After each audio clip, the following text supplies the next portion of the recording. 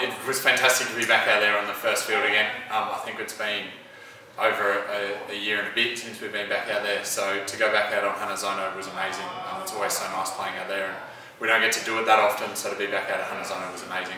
It was just a shame that there was no fans there today. We did speak about how we have to sort of keep our own energy out there, keep talking to each other, keep working for each other. When things aren't going our way, there's going to be no fans there to sort of pick us up and keep us going. So we've sort of got to drive that within ourselves, and I think we did a pretty good job of that today. I think, first of all, to score as many tries as we did today was a really, really good thing.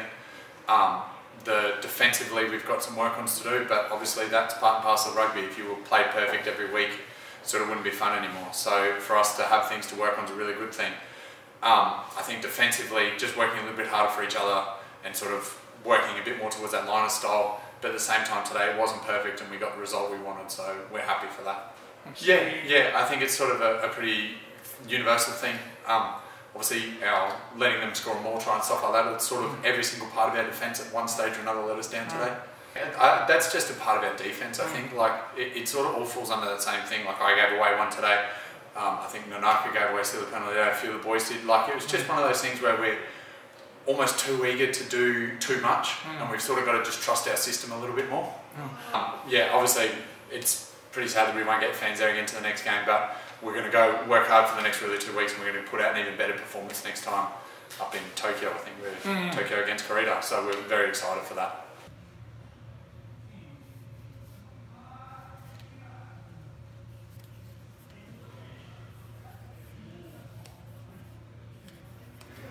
Oh, nice. 7-0-1-2おめでとうございます。I think the game was a great game.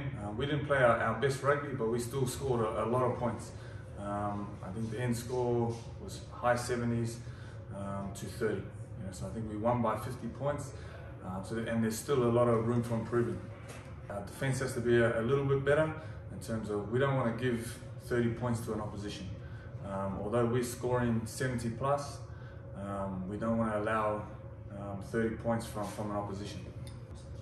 So we're going to come very hard in the next game, and hopefully our supporters can tune in and see the effort and the way we try and fix that next week. I think we've got a very strong team, a team that has high aspirations to be top 8, and our ambition is to ultimately be top 4 in top league.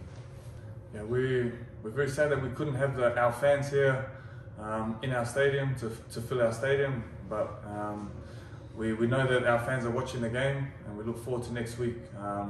We know our next game we're going to work on our defence. We'll come out strong, and we'll hopefully put on another entertaining performance for all our supporters. Oh, yeah. 6129おめでとうございます。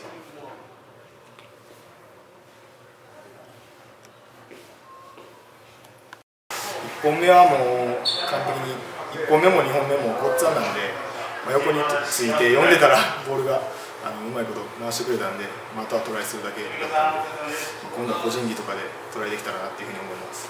すごい最初公式戦一発目ってことで緊張してたんですけど、周りのロッカールームでクウェイドとかパティとかがすごい声かけてくれて、リラックスするように言ってくれたんで、その効果もあってリラックスした状態で試合には挑むことができました。もっとできるかなっていうところはあったんで、そこをしっかり修正して次またメンバーに選ばれたら頑張りたいと思います。会員番号6634の方にプレゼントします。おめでとうございます。6634の方からの質問です。質問、はい。トライを決めたとき、やった感はありましたか？そうですね。トライ取るのを目標にしてたんで、花園の第1ラウンドでトライ取ること自体が今まで人生で1回もなかったんで、取ろうって気持ちで試合に挑んだので、やった感はありました。入れ替え戦2年ぐらい前のぶりです。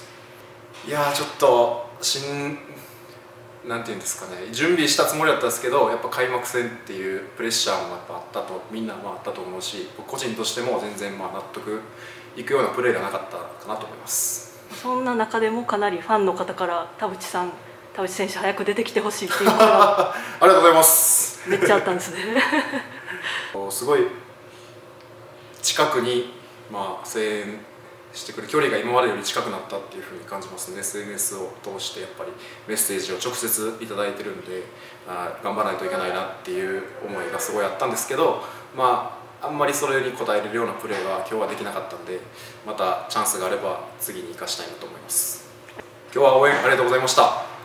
次戦、またチャンスがあればいいプレーしたいと思いますんで、応援よろしくお願いします。ありがとうございました。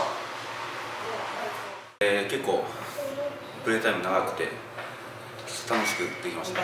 そうですね、もう今年スクラムこだわっていて、しっかり自分のやりたいことが、試合中にできたので、それ良かったかなと思ってます。